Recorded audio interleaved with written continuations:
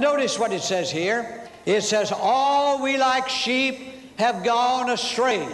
The whole human race has left Father's house like prodigal son and has gone down into the hog bin, and there we are. We're in need of redemption. We're in need of cleansing.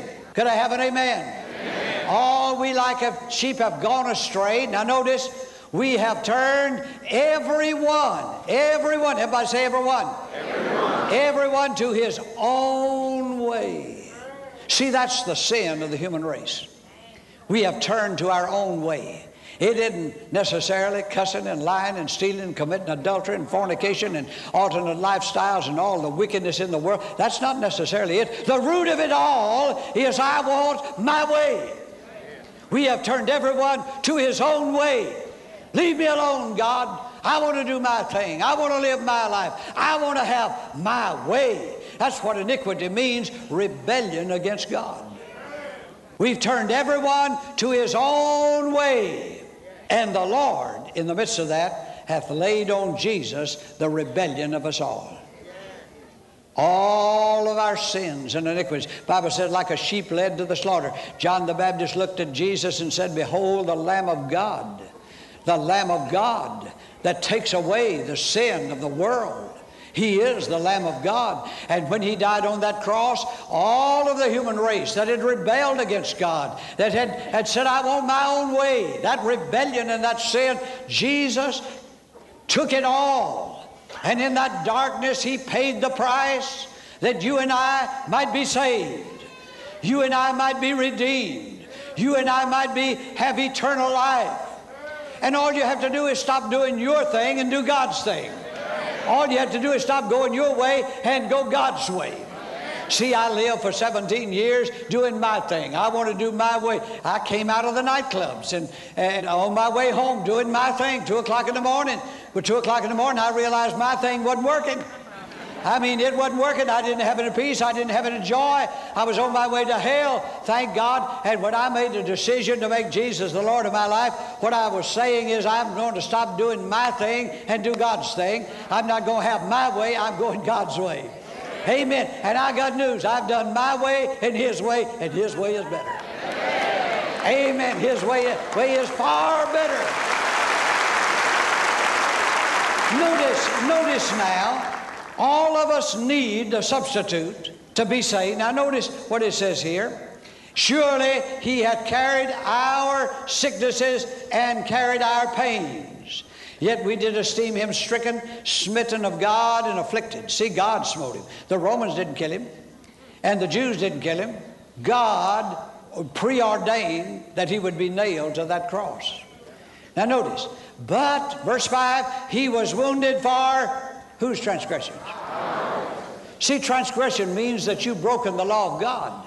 You stepped out of boundary. But Jesus was wounded for all the times you've ever transgressed the laws of God. You said, Brother Osteen, I'm guilty. Yes, but Jesus paid for your guilt. He was wounded for our transgressions. Not his transgressions, our transgressions. You say, I don't understand, that's too deep for me. You don't have to understand it, just enjoy it. You know, when I go out to a place, last night, for our 41st anniversary, telling everybody, we've been married 41 years. We went out and had a steak. Now, I know that's not the best food to eat, but, you know, once or twice in 41 years is all right. But now, when that steak sat before me, I didn't say, come here, waiter. Tell me about how this cow died. Who shot her? Who cut her up? What kind of food did she eat? No, I'm not wanting to know all of that. I don't understand all of that. I just want to eat my steak. So you don't have to understand all the theology of it. Just enjoy the eternal life that God has provided for you. Amen. I tell you, I'm so glad I'm saved. I said, I'm so glad I'm saved. Oh, I believe in prosperity. I believe we ought to have all of our needs met. I believe God wants us to prosper. But listen, if we had to walk barefooted and ragged throughout all of our life and we end up in heaven, we got it made. Hallelujah. Amen. But I'm not content that me and my four are saved. I want to get all the world saved. I like that little man that came through here the other day. He was about 87 years old, and he got up here on the platform. He's from Florida. He said, I'm just passing through Houston on my way to heaven, and just want to find out who wants to go with me. Hallelujah. That's the way we ought to be. Amen. Say, I'm on my way to heaven. I want somebody to go with me. See, it said he was wounded for our transgressions. He was bruised for our rebellion or iniquities. The chastisement of our peace. Listen, do you need peace today? Money won't give it. Drugs won't. You can't shoot it up, dip it up, smoke it up, work it up. But I'll tell you, Jesus brought it up. Amen. You can have peace. That's the most priceless thing in the world, to have peace with God and have every part of your body in tranquility, because you know your sins have been washed away and you belong to Jesus. The Bible says in Romans 5, therefore, being justified by faith, we have peace with God. We have peace with God. That's marvelous. Listen, God has made peace by the blood of the cross. I got news for all you people here. Listen to me, listen. And you people, God is not mad at you. No, God is not mad at you. God loves you. God knows all about you, and He still loves you. He's not mad at you. God made peace. He's been reconciled to the world. All He wants the world to do is to be reconciled to Him. The chastisement of our peace was upon Him, and by His stripes we are healed. Could I have an amen? Amen? Now notice, our sicknesses, our pains, our transgressions, and our iniquities, it was a substitution. Somebody died in your place.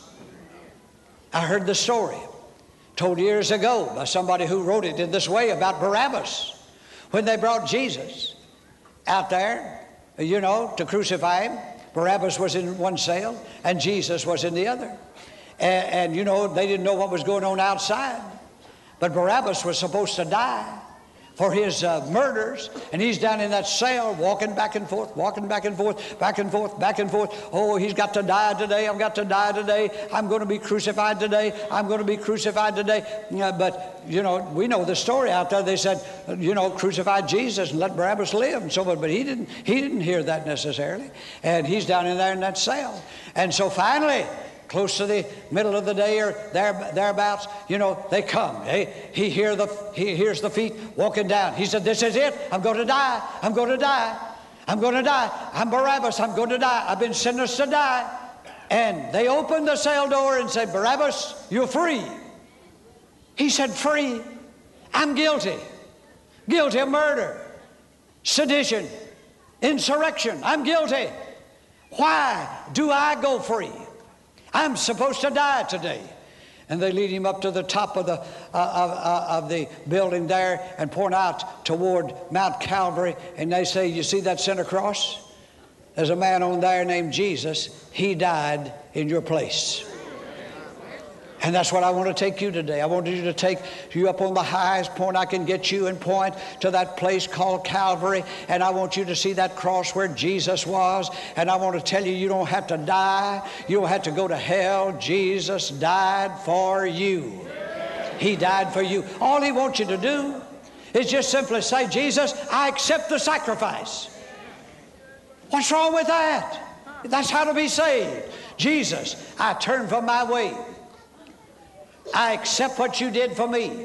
I don't understand it all, but I believe it. I believe you died for my sins, my iniquities, my rebellions. Now, Jesus, I accept you as my substitute and my Savior, and I don't have any right to my life anymore.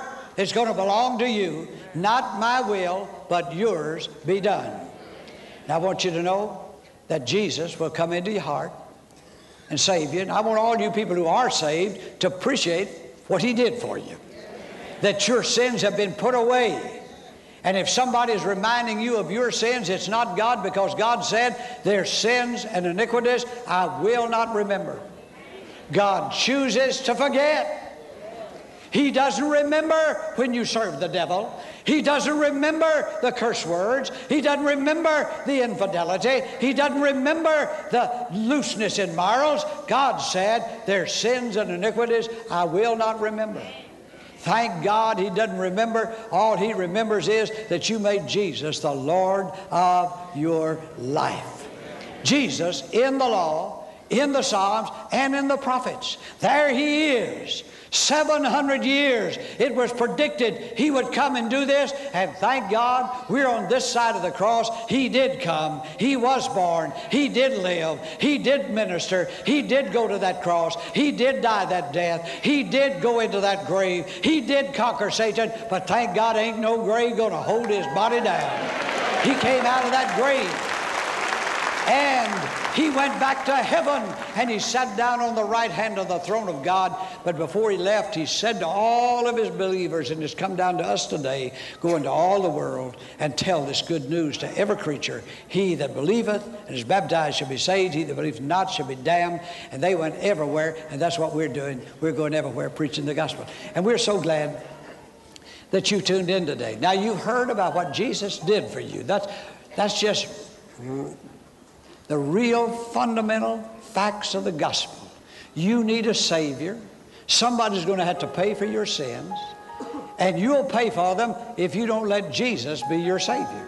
Why spend eternity in hell when you got a paid ticket to heaven? Amen. Amen. Amen. You say, well, I don't understand all this religion. Well, you don't have to understand religion. Just say, God, I want you to pray this prayer. Put your hand on your heart. Audience here, be still. God, I've been doing my thing. I've been living my way, having my will in my own life, running my own life. But today, God, I don't want to go to hell. I want to go to heaven, and I want peace to come to me. I want all my wicked sins to be washed away in the blood of Jesus. Now, Jesus, here I am. I've heard about you today. You're alive from the dead. I ask you to come into my heart. I ask you to be my Lord and my Master. I accept you right now, and I make you the Lord of my life. You know, folks, that's all you can do. Just surrender and make Him the Lord of your life. The gift of God, it's a gift, is eternal life through Jesus Christ our Lord. Now, thank God you prayed that prayer, and God heard you. And if we don't see you here, we'll see you in heaven.